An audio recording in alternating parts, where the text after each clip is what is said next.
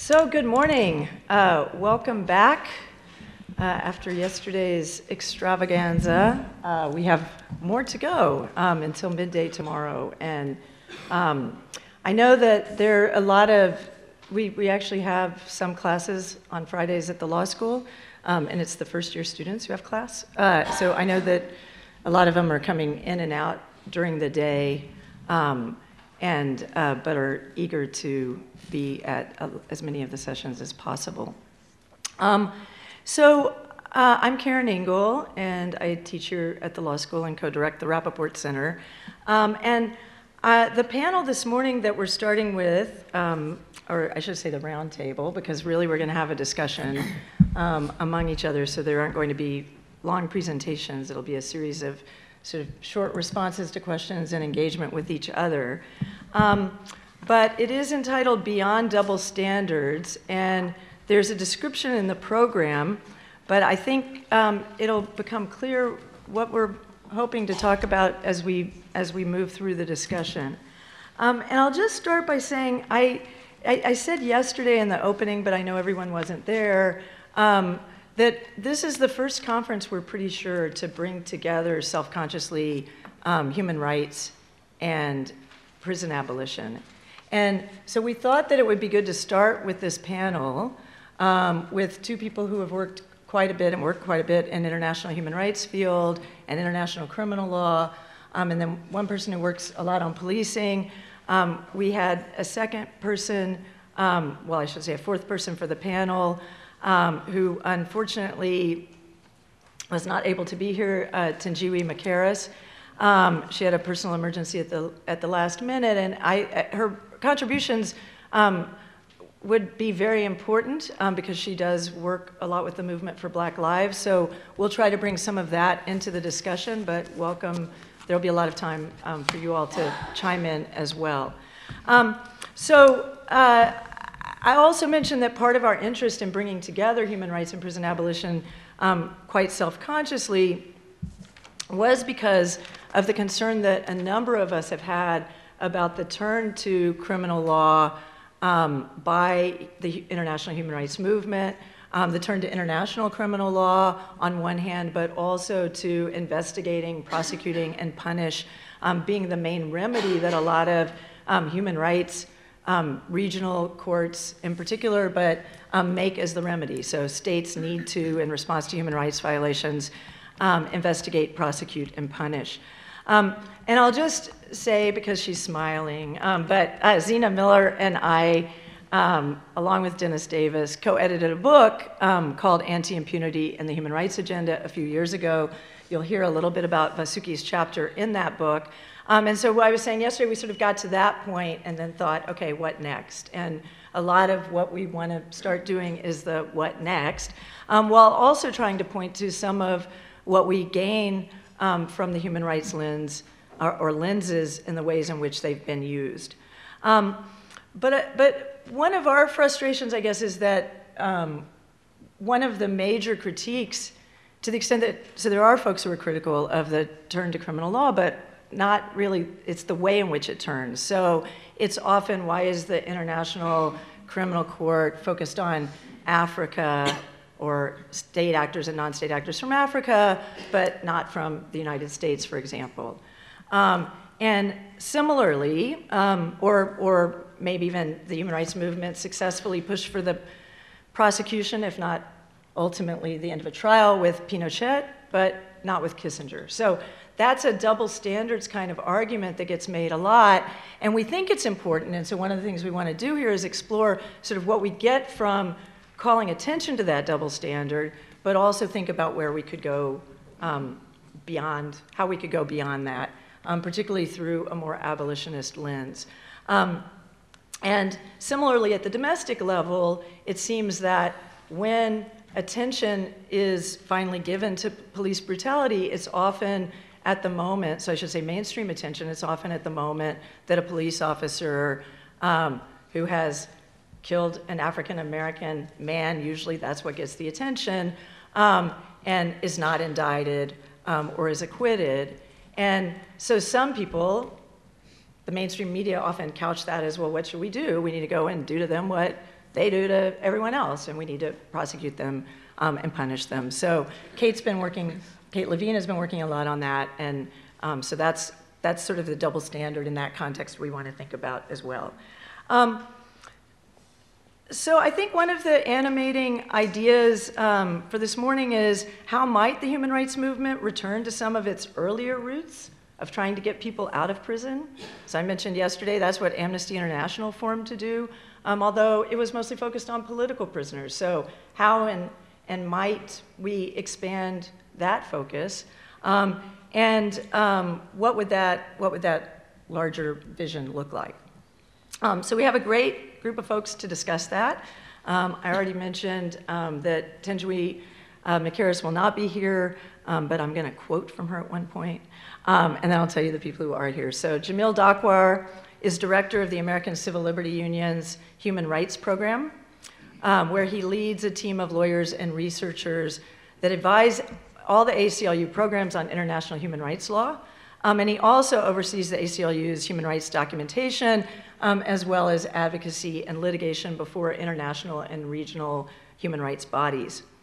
Jamil began his human rights law career in Israel as a lawyer for Adalah, the legal center for Arab minority rights in Israel. And then he went on to work for Human Rights Watch for how many years?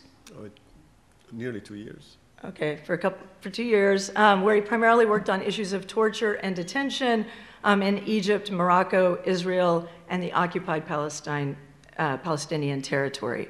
And he's been here before, and it's great to have him back. And obviously, I'll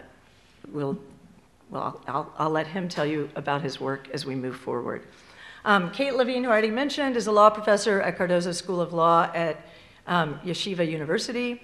Her research and teaching interests focus on criminal law, criminal procedure, policing, evidence, and the legal ethics of criminal lawyering. She has written a number of law review articles about the ways in which police are and are not disciplined. And she's currently working on a piece that argues, using an abolitionist lens, that to increase the harshness, and this is her language, to increase the harshness of the criminal legal system against police officers will, far from its proponent's goal, legitimize and increase the footprint of our current criminal legal system. Vasuki Nesiah, who I also mentioned as writing the chapter in the book, is an international legal scholar who worked for many years at the International Center for Transitional Justice and is now a professor at the Gallatin School at NYU. And this is about her 10th time to be on. We put you on a different stage this time, but Vasuki is a regular visitor, fortunately for us. She is a founding member of Third World Approaches to International Law, and this is a test of the audience. What's the acronym?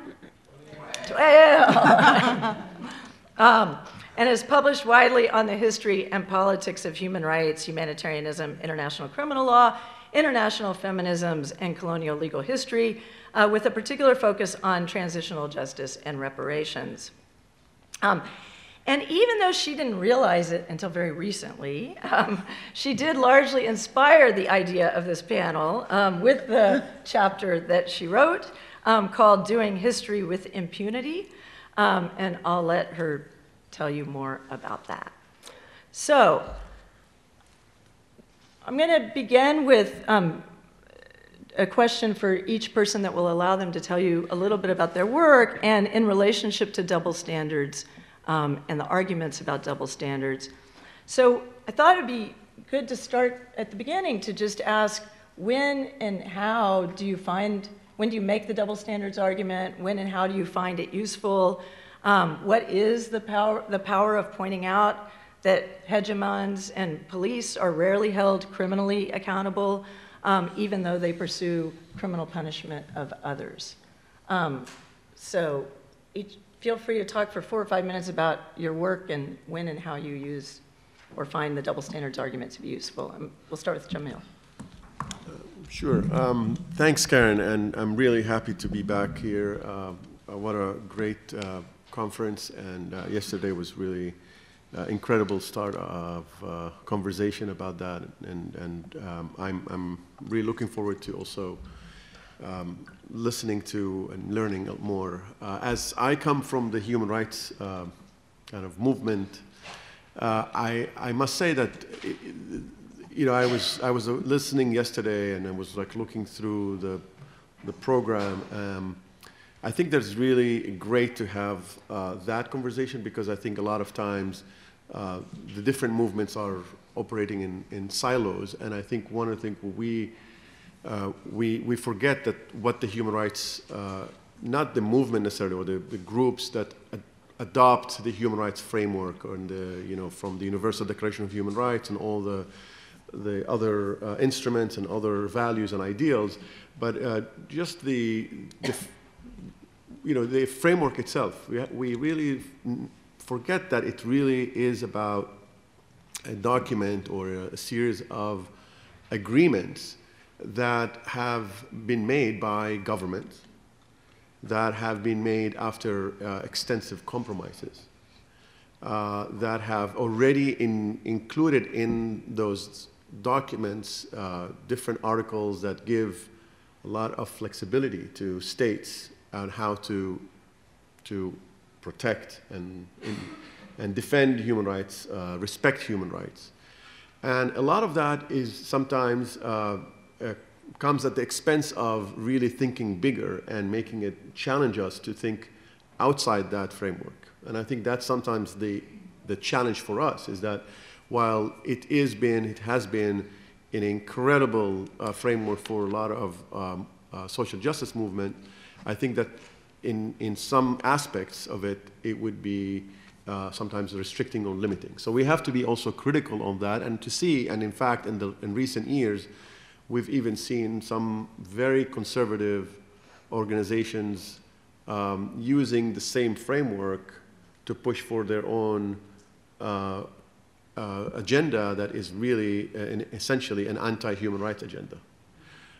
Whether in the context of the right to life, of the unborn, at the UN level, whether it's on the NRA coming out also in the context of the right to life and pushing for what they believe is their right to bear arms and pushing it at the international agenda, whether it's the settlers in the West Bank making arguments about the way that they have also their own human rights within that settler colonial regime, etc. And there are a lot of other examples. What I think that was, for me, at least for the work that we do, the most important thing for using the human rights framework is that it really, for challenging the United States where it is or where it has been over the years, and in the United States' role historically in challenging the U.S. Basically taking different approaches towards human rights. First of all, there's a disconnect between domestic and international. And if there will be a use of human rights, it will be for the purposes of our foreign policy. And we would not really serious about that, because this will also be compromised. So when we have certain friends and allies, we will turn a blind eye. And so for us, it was, okay, what does that mean for a domestic organization like the ACLU that has only a domestic mandate? Historically, we'll be celebrating 100 years next year, that has consistently focused on protecting the rights of people here in the United States or been impacted by United States government actions, but we don't have a mandate to work on other governments. So for us, the double standards framework, just in general terms, has been how do we really challenge U.S. Hypocrisy and double standard in the way that it has been implemented, or lack of implementation or disregard to what's happening in the U.S., and with showing some examples of how it has been selectively picking and choosing where human rights would be enforced internationally. Now, I always go back, and that is really our guiding star, to the examples of D.E.W. Du Bois' 1947 petition to the United Nations, which has been really a shift in the struggle against Jim Crow and segregation in the United States, particularly in the way that international advocacy, international engagement was utilized in order to shame the United States and to expose its hypocrisy and double standards. And last year we celebrated the 70th anniversary of that petition, a couple of years ago, and I've looked into the history, particularly through the amazing work of Carol Anderson and others. And what's interesting about that part of the work that they've been doing is that they really thought that this is for the NAACP. It's been around, and at the time it was for at least 50 years. In the U.S. was trying to create a new world order after World War II, and at least rhetorically championing human rights vis-a-vis the former Soviet Union, and has made an effort through particularly the use of the former First Lady, Eleanor Roosevelt, of leading the effort at the international level, while really not thinking about what that means, or maybe thinking that we should be doing that for the sake of humanity, but not for what's happening in our backyard.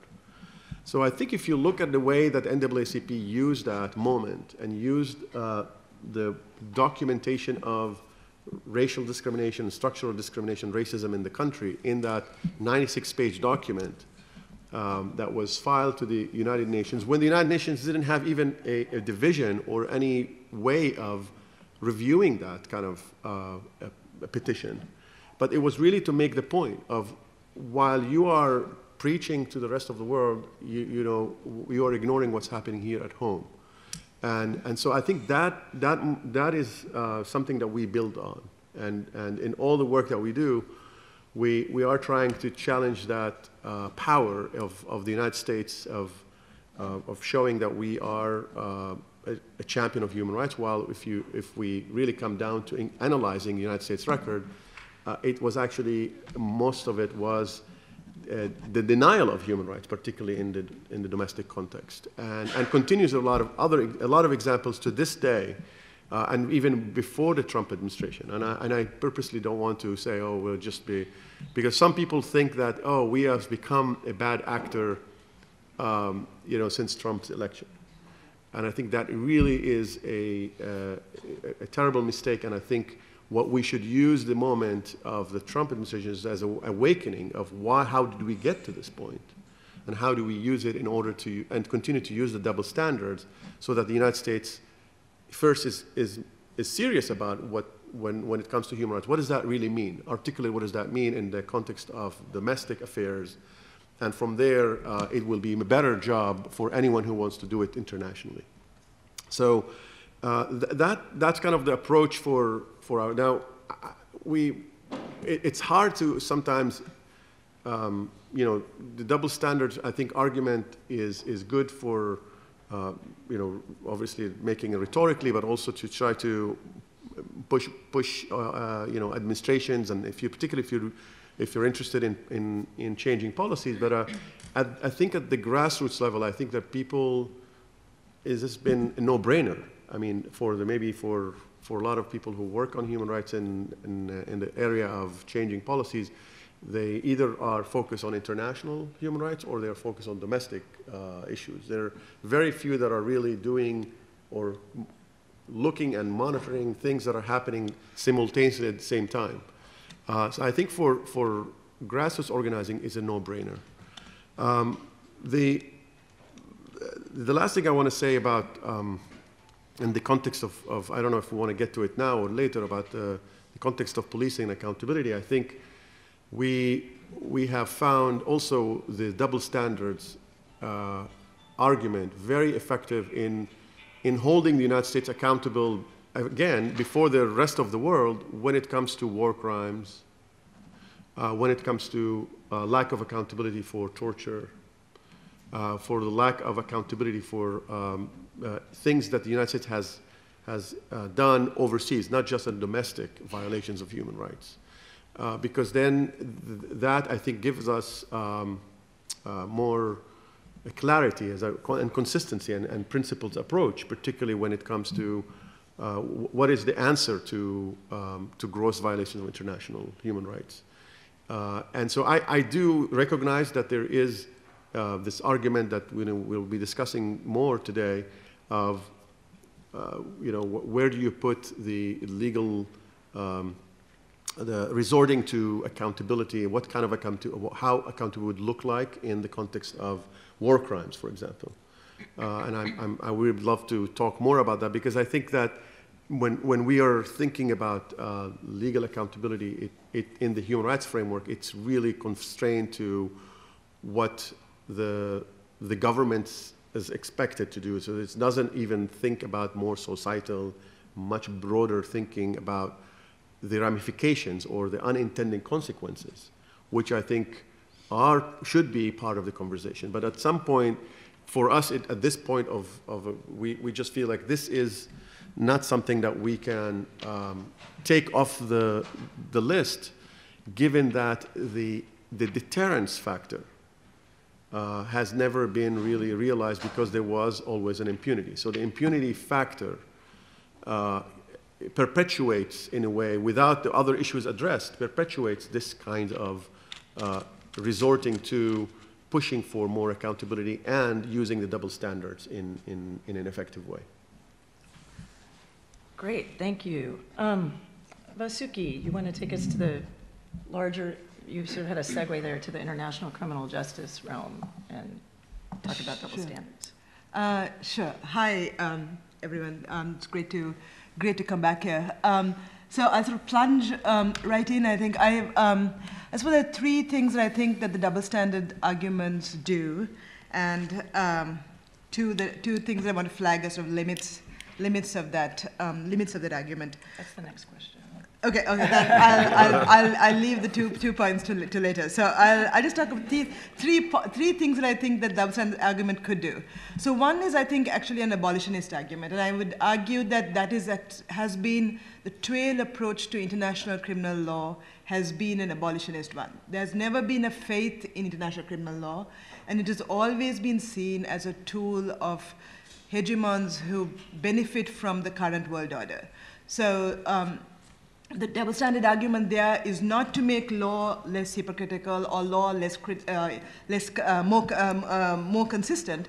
It has been a way of exposing, in fact, the mythologies of liberal legalism. It's been a way of exposing that the promise of international law's claim to universality is deeply problematic, deeply flawed, that it actually is a system. It is part of the logic of its injustice rather than something that's going to overcome injustice. So that I think has been, so there's always been, I think from Nuremberg to the ICC, there's always been deep skepticism from the Global South about international criminal law and its promises, and if the double standards are invoked, it's invoked because it exposes more than anything. It's a way to expose, in some sense, the horrors of the world order that we live in, which gets me to a second point, which is another work that the double order does, is in fact that kind of pedagogical work.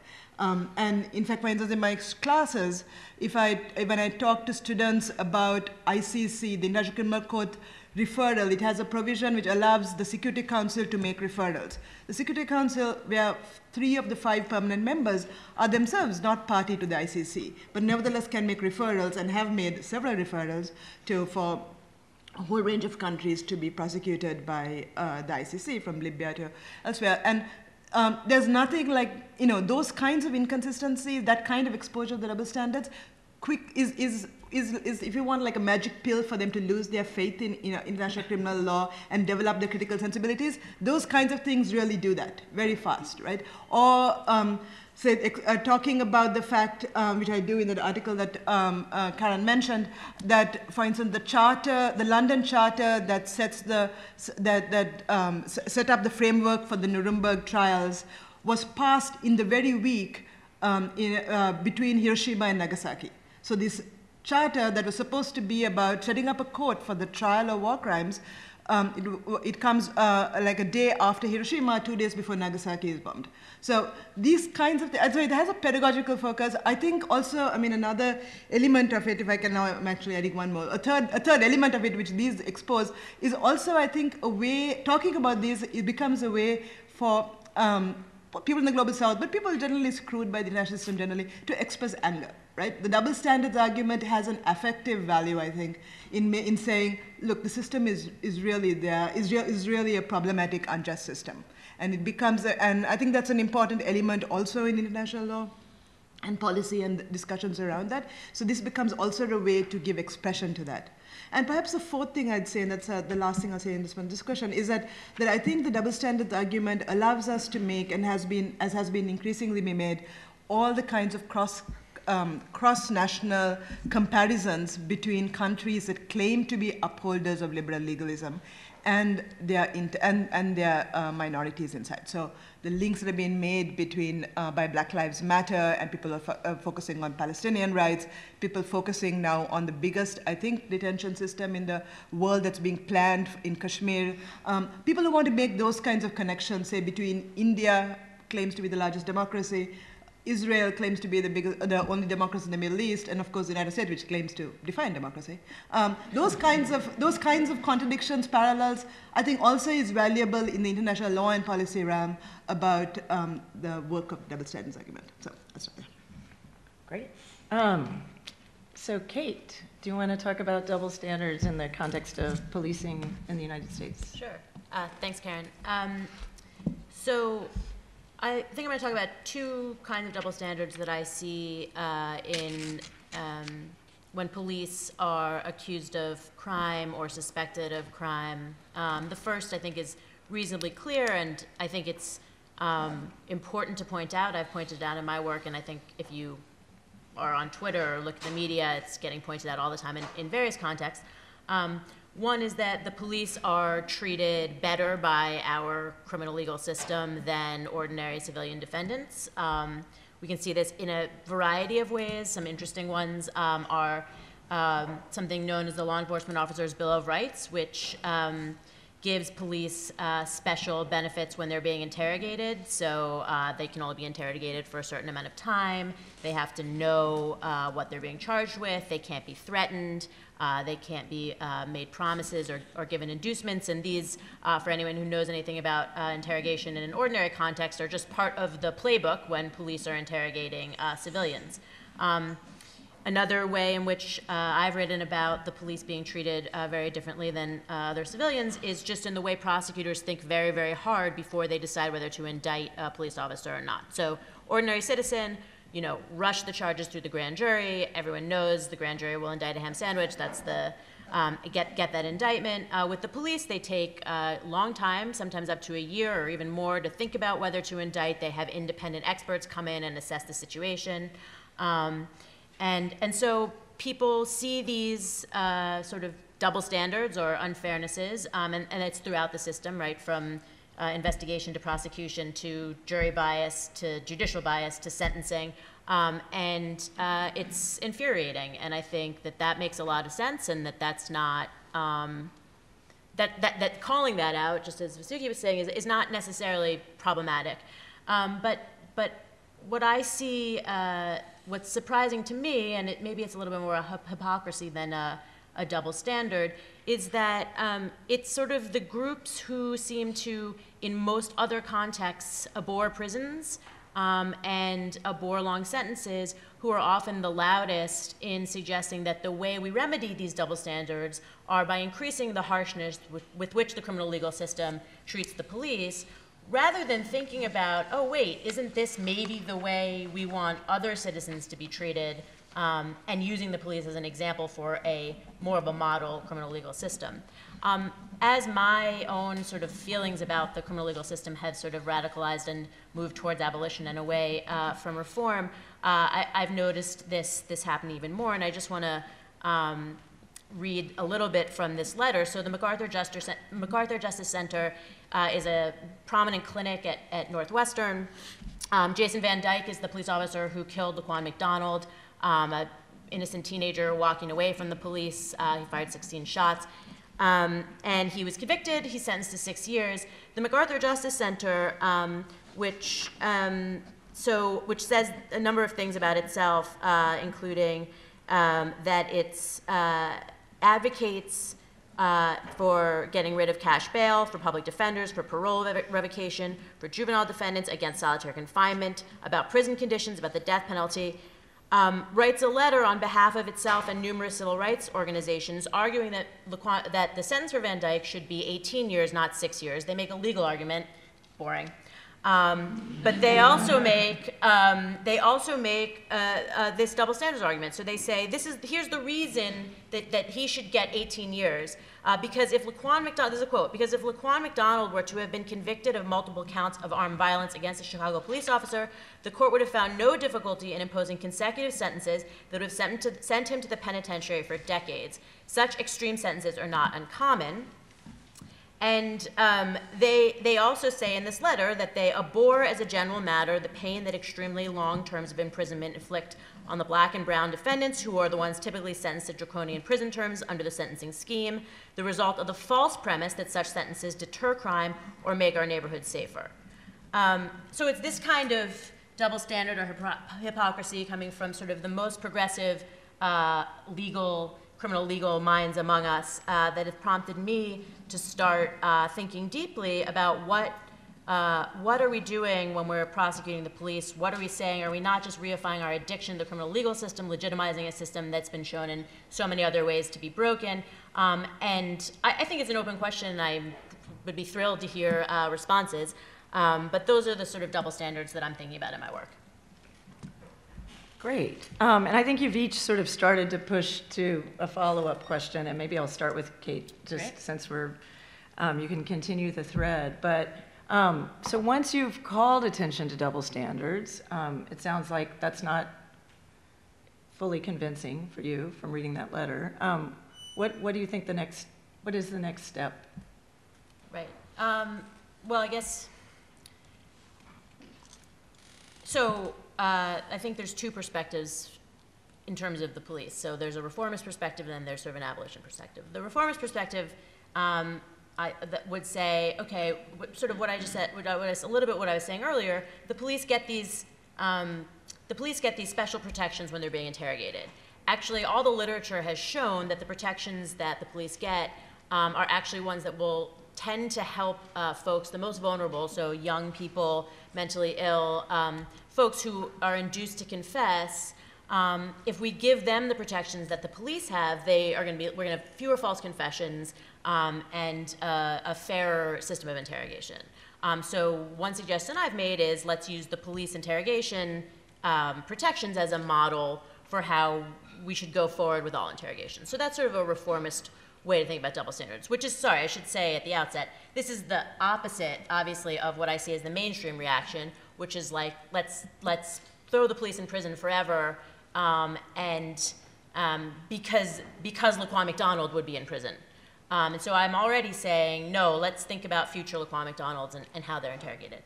But I also think that the police present us with a really good model for thinking about abolitionism, partially because the police are such a good example of system corruption and system design and system problems being focused on, a few bad apples or rogue officers. And what you see, interestingly, is when someone's convicted, sometimes the police unions will defend them, but sometimes certainly with sort of higher ups in the police department, you'll get them saying, well, this was a rogue officer, this was just a bad apple, but look there, because everything here is still going okay. And what we need is to, in my opinion, is significantly reduce policing and be thinking about how it's a systematically corrupting power, and not turn our eyes away from that to look at the prosecution of these bad apples. So I think looking at the police and the way the criminal legal system treats the police and the way sort of, the word progressive doesn't feel right, but I'm just going to use it, very progressive criminal legal thinkers want the police to be treated harshly, I think gives us a real window into our sort of addiction to criminal law in this country, and but also some sort of ways out. Great. And I think, well, I'm actually going to read. It's a great segue in talking about bad apples, and to read something that Thenjiwe, she didn't write, but it's from a talk that she gave. So, and thanks to students who did some research, so that we could make sure and have some representation. Well, actually, yeah, even when we were starting to work with her, and a lot of people were really excited about her coming. So I want to read this. So she says, the first issue is what I'll call the bad apple practice, which essentially narrows the problem to an individual, as opposed to an actual institution that breeds individuals that carry out particular acts. So, for example, and this echoes Kate, that was a bad police officer, as opposed to we have a problem with policing or with criminal justice in this country. Another one is the narrowing of the problem. So it's not just the criminal justice system, it's everything from housing to healthcare to food, and the way in which the systems are in relationship to each other to create injustice. So what we're trying to do is not be confined to boxes in which, I think she maybe intentionally used that, not be confined to boxes in which policymakers try to find easy solutions to our problems. The solution is never going to be easy. It requires a deep study of the ways in which the institutions are harming our people and of whose interests it serves. And I was reminded, Vasuki, you have in that chapter, you actually say, yeah, we need to focus on bad structures, not bad apples. And I wonder if you might now get to make the points you were going to make about maybe the limits of, even though you gave very good justifications for the double standards argument. Yeah, I mean, I think they actually clearly parallel what you just read from Thenjiwe's speech. That so one is both that there is a way in which it focuses on sort of individual morality. There's a way in which it depoliticizes, right? So people think, oh, Bush was a bad guy, but Obama will redeem us, and then people are disappointed with drones or whatever. So there is that element of the way in which it depoliticizes and focuses people on sort of individual morality as being the thing. And, I mean, I'll be as breaking out the champagne as much as anyone else if, like, Henry Kissinger gets indicted or Netanyahu or any of these characters, but at the same time, there's a cost to focusing your energies on that project. And there's a political cost. And so the other element, which she also mentioned, is this question of narrowing. And I think if you focus on the structure, in international law, I think international criminal law plays a very different role, for instance, than criminal law plays in the US. We don't have in international law a mass incarceration system. Instead, the role that international criminal law plays is often to legitimize the system. So you can go and sort of bomb and plunder and whatever, and then you can set up Nuremberg, and it basically is, it's often brought up as an argument for how the international system, chose morality rather than retribution, or chose, forgiveness rather whatever, or chose due process rather than something else. In a world where, of course, still the majority of not the majority, but a good almost half of the countries was still colonized. So there's a way in which it has a legitimation function, which is different, I think, than mass incarceration function, but it has nevertheless a system supporting function. And then the other issue is that it distracts us, so that international criminal law systematically distracts us from all of the other things that are essential to making world order, in constructing the world order, the structural things around. So again, if I can invoke a calendar coincidence, that same fall where Nuremberg gets set up is also the same fall when the IMF and the World Bank get set up. So there's this whole institution building of the new world order, equally brutal, and has equally pernicious consequences. But we don't focus on that because, there's a way in which Nuremberg legitimizes that moment in terms of institution building for international law. And I think that repeats again and again and again. So ICC, of course, comes in the early 2000s, in the very moment, of course, where the current phase of neoliberalism and austerity and so on, and the Washington Consensus gets forged in the very decade where people are debating about the Rome Statute and all of these energies. I mean, in some sense, very concretely, that if progressive lawyers who would have otherwise gone, I think, to work on social justice projects, get sucked into getting a job with the ICC or working in the human rights field, which, as Jamil said, had much more radical and broader potential, if, you know, not perhaps in its dominant mode, but certainly in its sort of heterodox mode, people get sucked into focusing on international criminal law. That becomes sort of a narrowing even of human rights, and that's the one that gets all the money, that gets all the energy, that where donors are supporting work. There's a narrowing work that's there where people who could have been, in fact, otherwise focusing on international institutions and the economic order and making the links between the legitimation work that international criminal law could do and international political economy and so on. So. Great. Jamil. Any, I know, because I think sometimes, I mean, you have used the double standards rhetorically quite effectively in calling for universal standards, but it sounds like there's sometimes when you're a little discouraged by the promise from that too. Yeah, I think that, you know, the reason where the limitation lies is that really when you're not able to go looking beyond and see underlying, you know, root causes of that, what causes the double standard or the hypocrisy, and how do you address it, particularly in the imbalance of power within the different systems. So, you know, you talked about post-World War II.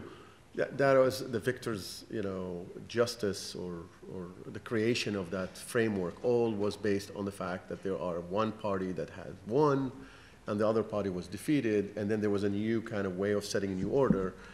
I don't know how much, if there was really empirical study that would look how much political capital and other resources spent on fighting impunity post-World War II vis-a-vis the other you know, institutions like the World Bank and IMF.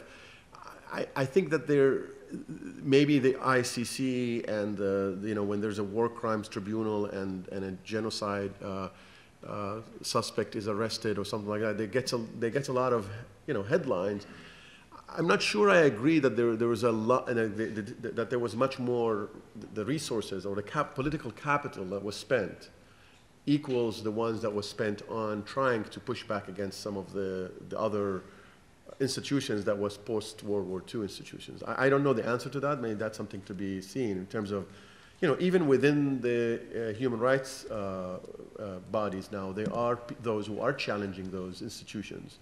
Philip Alston in his recent report on the World Bank, for example. And it's not like, you know, but I agree with you that there is a sense that there's no, there should be questions and there should be some sort of thinking about where is that going and what are the causes that weaken the international criminal law system. I don't think that, and we also think, what's the alternative to that? Are we saying that, just because U.S. is off the hook, we should not continue to press for accountability for war crimes? What does that mean for the next time that U.S.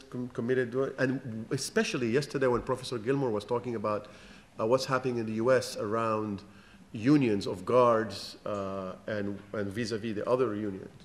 I was thinking about the post-9/11 world where we're living in, where there's so many people who are from the United States fighting wars in Iraq and Afghanistan and elsewhere, and we have dozens of countries where the United States has some sort of military operations or military presence, exercise or what have you. And what are those people who come back and seeking jobs, where they end up? When Abu Ghraib happened, the torture in Abu Ghraib happened, people didn't know what was going on. What is this prison, Abu Ghraib prison? And when we submitted the first report to the UN Committee Against Torture, we made it clear that the abuses that we're seeing in Abu Ghraib prisons are not different from what we are been seeing for decades in the United States prisons.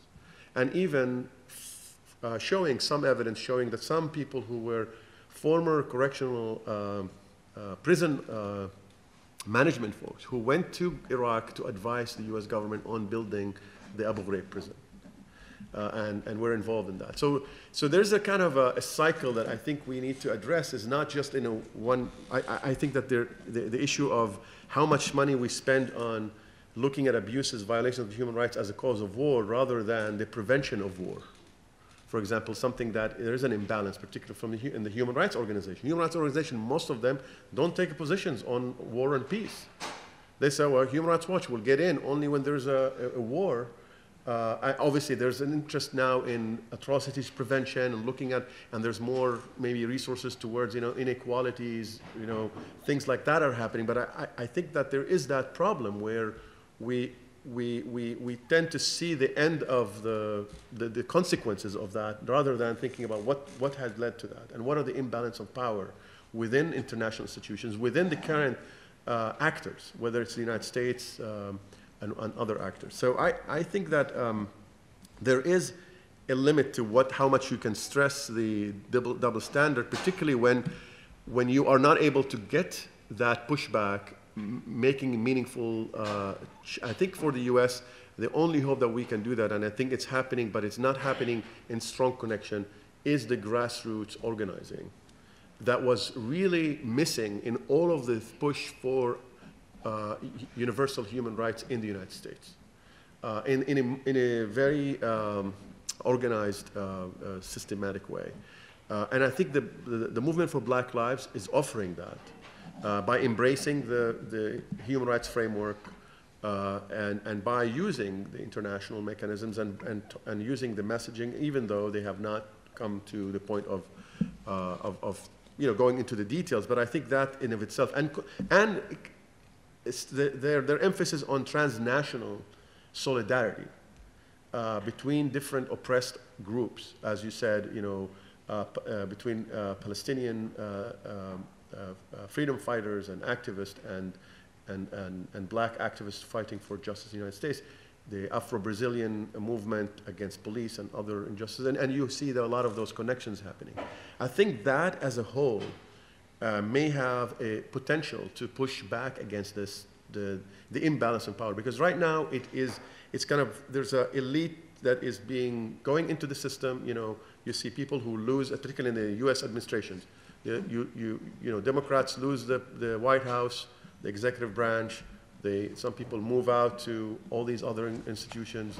They come back when there's a new administration, and there's no shaking or really structural change in the way that we think about why is it that we are still we're not making real progress in addressing this because they all talk about double standards. I mean, even if you listen to Harold Coe, he would tell you, we are for principles engagement, leading by example and all of that. But then when it comes to being in their position in power, it seems that there's some sort of alignment with that.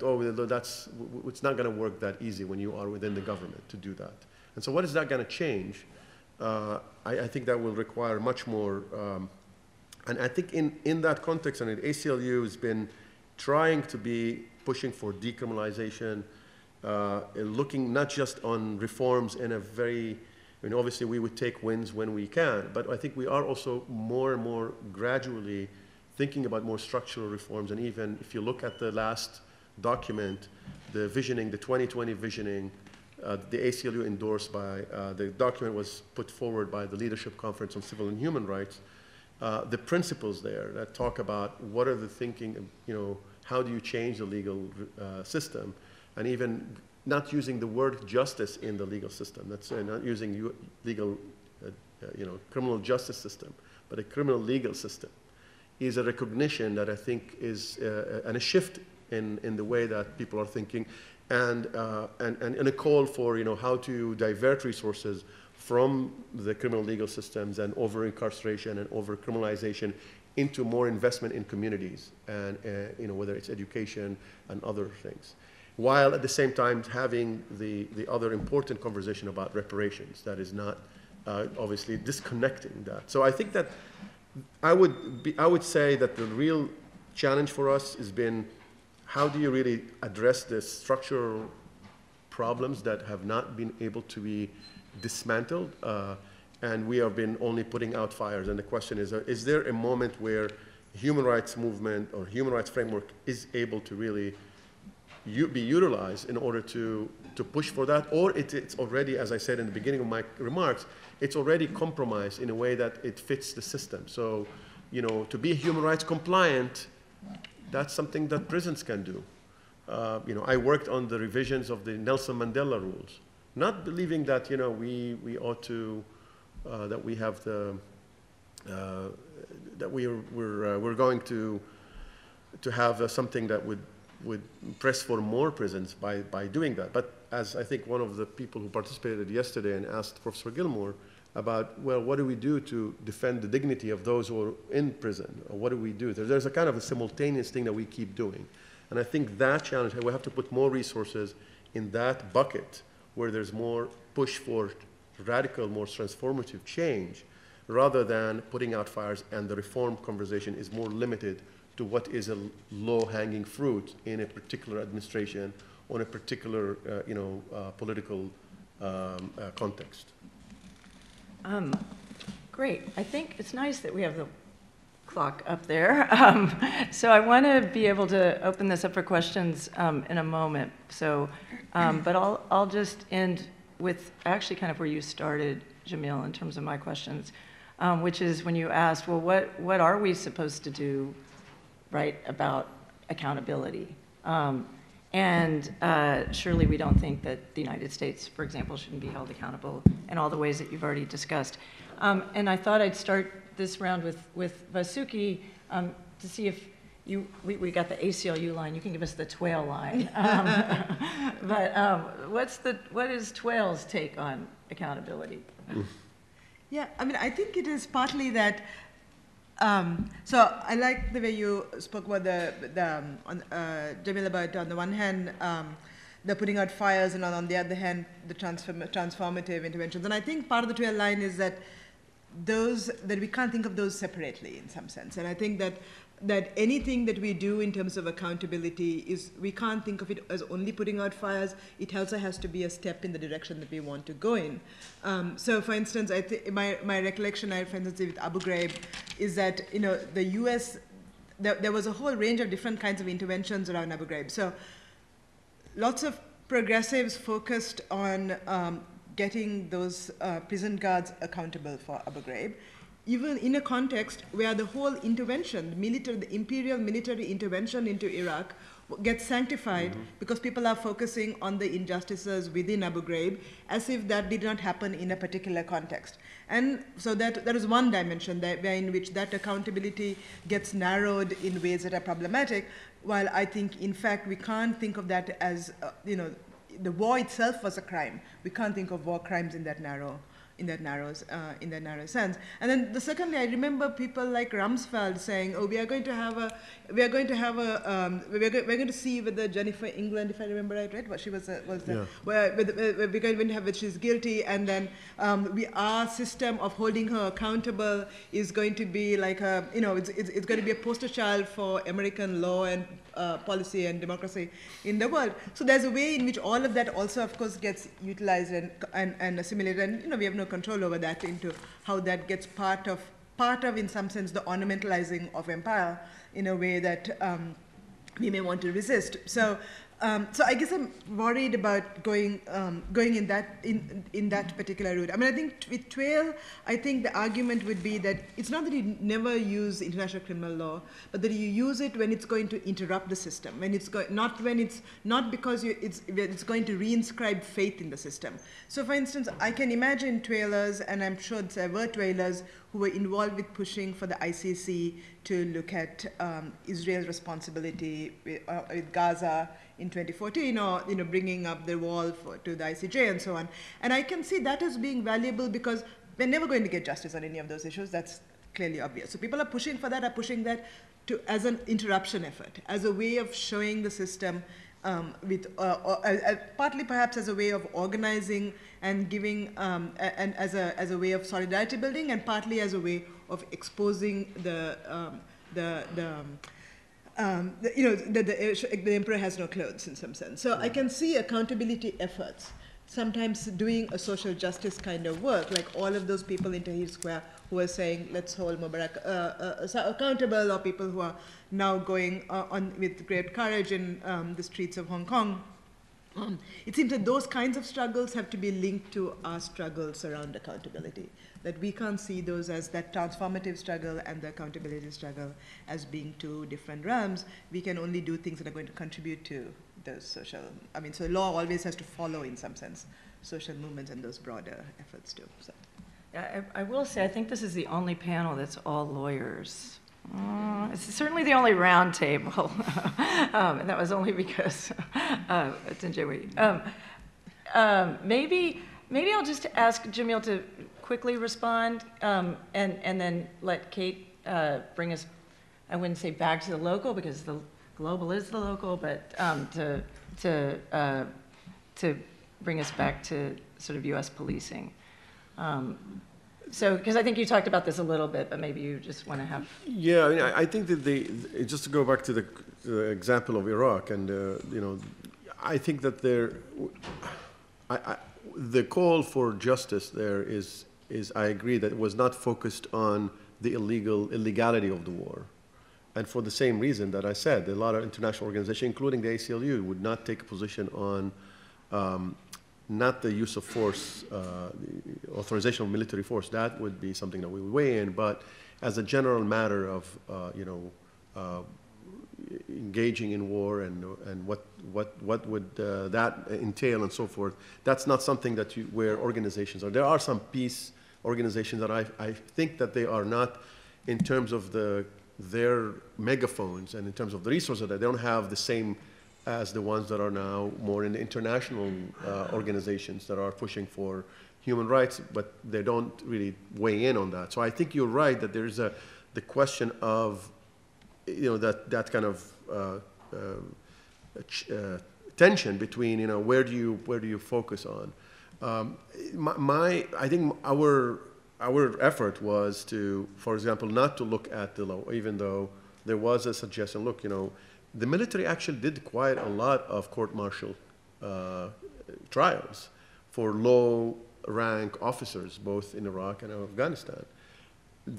Our problem was that there was never an accountability for the high level, both the political level and the military command responsibility for what happened to the creation of the system and policy of torture being and migrated from places to another, from Afghanistan to Guantanamo, and then from Guantanamo to Iraq, and then what that meant for when you don't address that, as do these leaders, go and write their memoirs, and they talk about it. We approved waterboarding, and nothing happens. That in it, I think there should be an answer to that, and I think that we can't just use the idea of interrupting a system without thinking maybe there should be a way that we can hold them accountable. And I think that I'm not saying that the ICC will be necessarily the one that will help with the U.S. That will be very, very long shot. But I think the ICC is maybe in different contexts will mean different things, as you said on Gaza and Palestinian rights. But I think that for the U.S., it's really a different game. It's a different game because of the way that, because of the power of the United States and because of the history of that. So I think we need to really understand what is it that we can do, not just as an interrupting system, but we actually be able to, because otherwise, I think that the critique is, what are you saying to the victims of those violations, of those abuses, particularly in the context of Palestine? There's a lot of critique.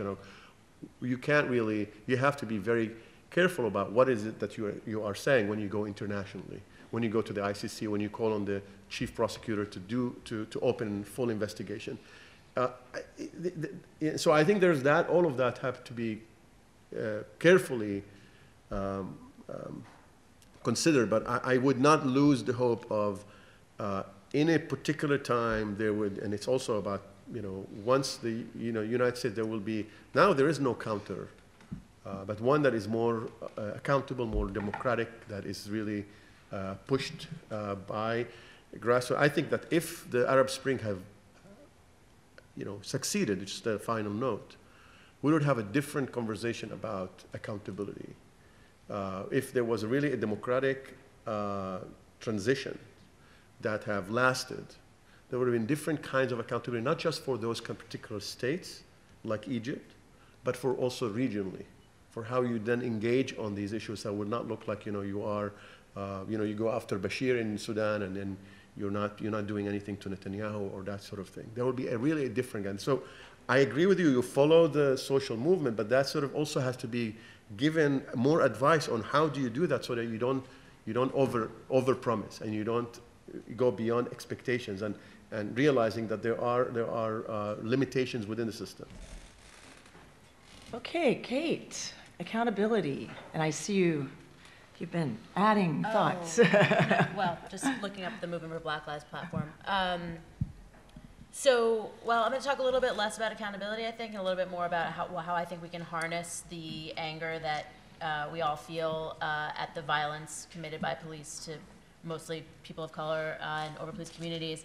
One important thing I think is that although if you sort of read news articles, you'll often see sort of these punitive instincts towards police being attributed to Movement for Black Lives activists. If you look at the Movement for Black Lives platform, they say nothing about increased prosecutions, and in fact are harnessing the visibility to do things towards ending the war on black people. So they are demanding an end to the criminalization and dehumanization of black youth, an end to capital punishment, an end to money bail, an end to the use of past criminal history for sentencing and housing, an end to the war on black immigrants, and mass surveillance, demilitarization of law enforcement, privatization of police. So one thing to do is to harness these terrible moments to end the anger that ensues, to make demands to reduce the use of the police and the criminal legal system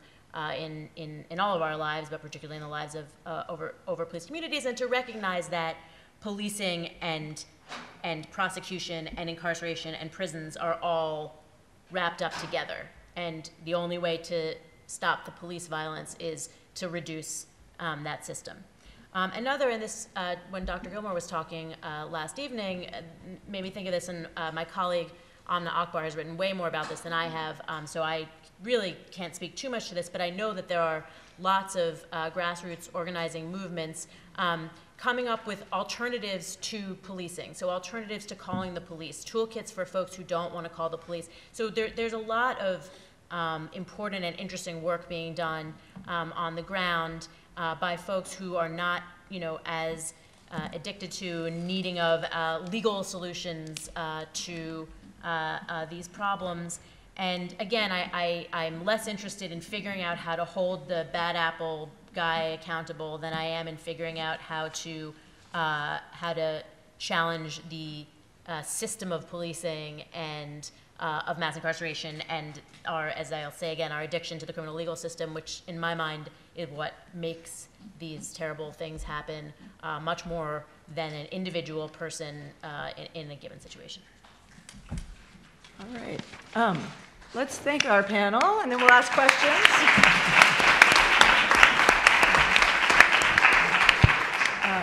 And actually, I said panel, but again, it was a roundtable, and I want to thank you all for really engaging with each other and your interventions. So we have 11 minutes for questions, and we have people with microphones. So, Kelly? Thank you so much for a very stimulating panel.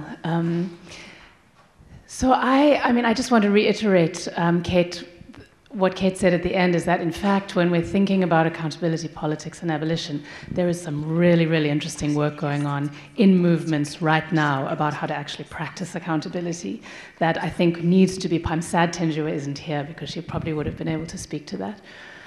But I've always wanted to ask this question to lawyers, because those of us that work from prisons and look at prisons, the abolitionist argument is so clear, it's so obvious, it's so, I think it's probably easiest to make from the vantage of prisons.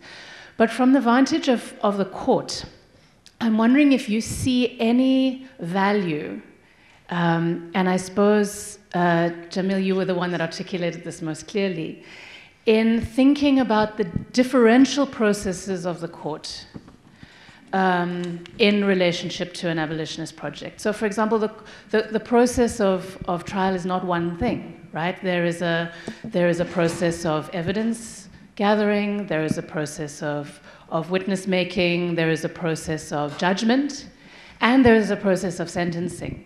And none of those are, they're separate processes that happen in the context of a trial. So do you see any potential to move with an abolitionist argument and disarticulate some of those trajectories of a trial in building towards the kind of world that we want? Or do you think that all of those processes cannot be separated out from each other and amount to the reproduction of incarceration? So in our search for accountability, is there any way that you can think about a judicial process that could aid us in the work towards abolition, or does that seem like it's out of the picture from the vantage of the courts? That's a great question, and I think everybody has something, I imagine, to say about it. I'm thinking maybe we should just collect a few questions, and I saw a hand up here. Hi, thank you. I definitely appreciate this conversation about these difficult topics of the double standards. And one that comes to mind, because it's been very present in the news the past week, is also looking at how this works with sexual assault, the Chanel Miller and Brock Turner case. And I'm wondering if the panel can provide any insight on how we, as the advocacy community, abolitionists, could have done a better job of supporting Chanel, supporting survivors and victims in these situations, but without the end result being a tough on crime solution that we've seen with this. And also if there's anything in internationally that can point to some solutions for that issue. These easy questions being thrown your way. I see Fred in the back. So I had a question. I find the whole conversation really fascinating. I get the point of a double standard debate, but I'm wondering if in the process of focusing on the problem with double standards, we're not reinforcing the sense that there is an implicit single standard somewhere out there. And I'd like us to maybe think about that a little more. And it occurs to me when it comes to international criminal justice that some of us are advocating for multiple standards, that there's a kind of tyranny of the implicit single standard to the double standard that distracts us from the possibility that we might want to evaluate different crimes committed by different countries or different types of actors differently in ways that pluralize and localize the administration of justice. So kind of letting 100 flowers bloom rather than trying to see everything through a universalizing prism.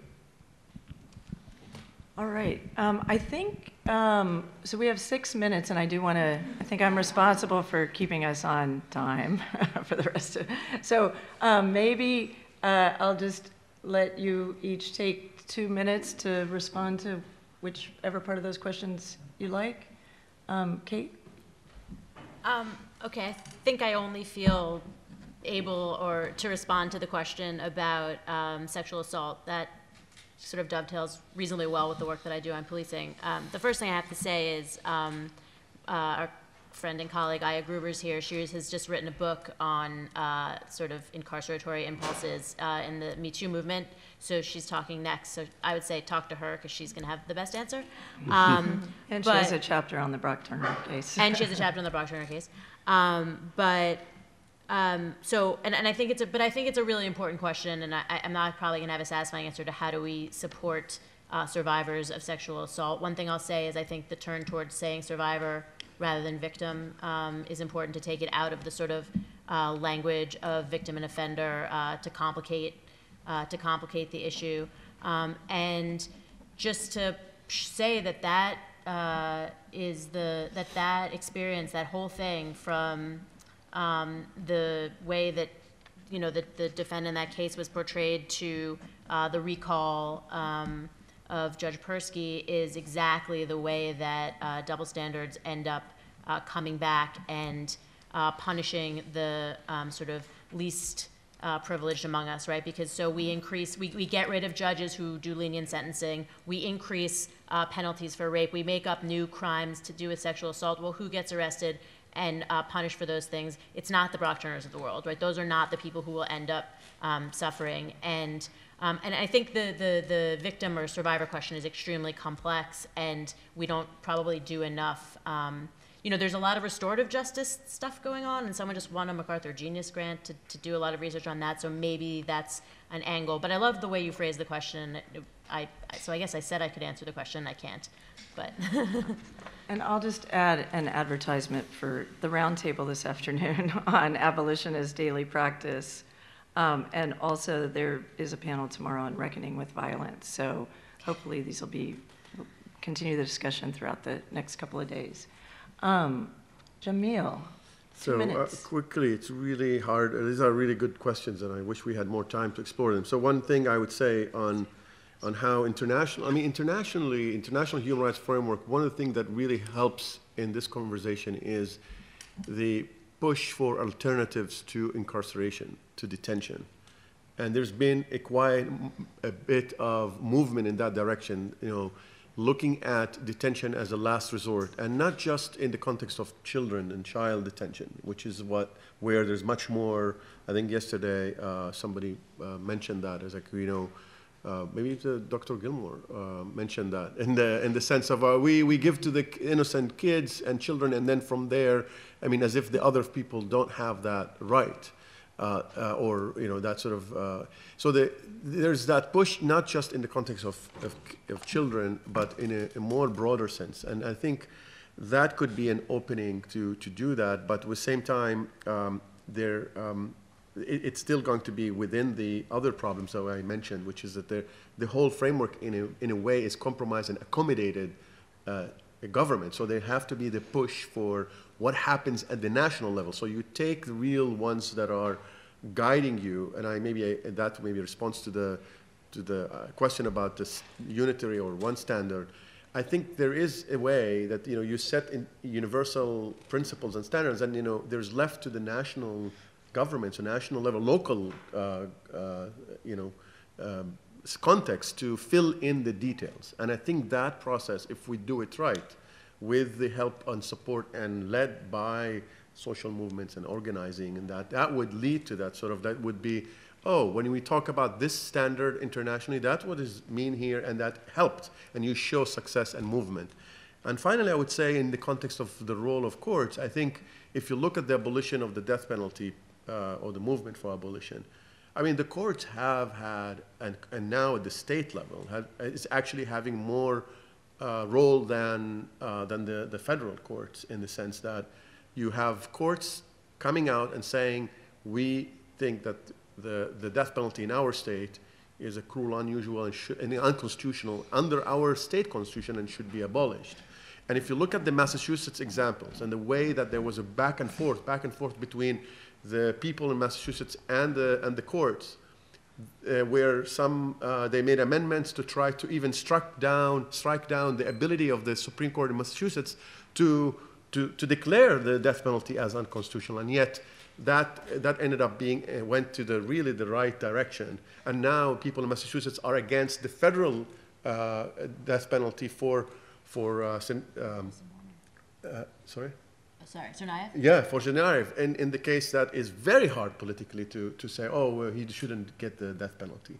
But the people there really went through that process that I think shows that the court should have a role, would have a role, if it has been pushed and again by a lot of organizing. So that may be one way to do it, and look at that in the sense that the courts may have a role in setting or in looking at issues of abolition in other contexts. But I think ultimately it will come down to the cost.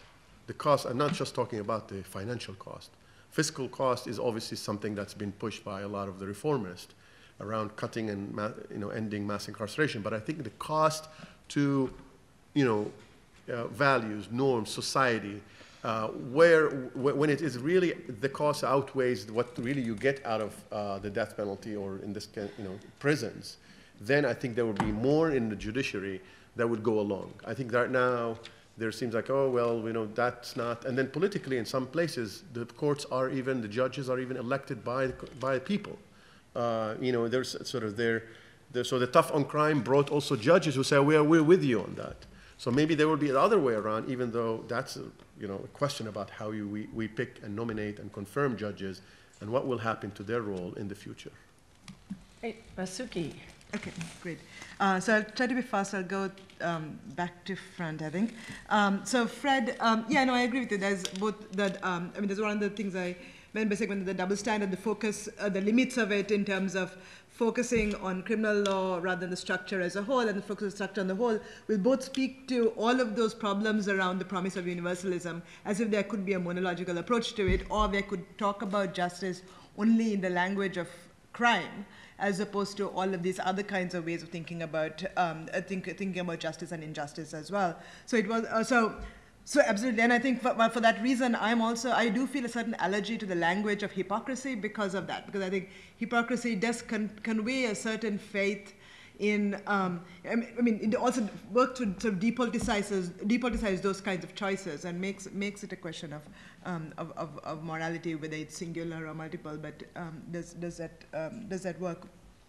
On the sexual assault stuff, I think again, maybe going back, it's sort of not de-linked to the hypocrisy language. I think about making these questions, making sexual violence a question of morality. The Me Too movement's turn to carcerality, perhaps already embedded, certainly in the international realm with international feminist law, as Karen's book is going to talk about, but has been really pernicious. Domestically, clearly by not thinking about, of course, the relationship between carcerality around sexual violence and the history of lynching, the history of policing non-normative sexualities, all of those things. And of course, globally, similarly, in a whole range of ways in terms of what it's distracting from, what it's narrowing, the questions it asks and the questions it doesn't ask, which is, I think, linked to the first question as well about how do we think of court processes. I think we need to think about the role of court processes and even questions of due process, not in terms of impunity, but in terms of the structure of impunity. So rather than focusing purely in terms of who is not being held accountable or who is being accountable problematically, what are the structures that enable particular lines of impunity to be audible and others inaudible? What are the things that courts do cover? What are the things it's actually sucking energy from and doing otherwise? How are our languages around the relationship between due process and justice been so distorted by the role of courts? So, let me stop there. All right. Great beginning of the day. Thank you all. I just will say we're about to break into 2 rooms for the panels going forward. So now you have to make a choice, and it's a very difficult one. But the breaks are all going to be right outside of this auditorium. And the rooms are a little bit dispersed, but people will explain to you and maybe even walk groups of you to them out back. And there's a map. So I'm not going to try to do it. I'll just confuse you. But just to say, keep coming back to this point with any questions, with the map, anything you're looking for. We won't be back in this room until the final plenary.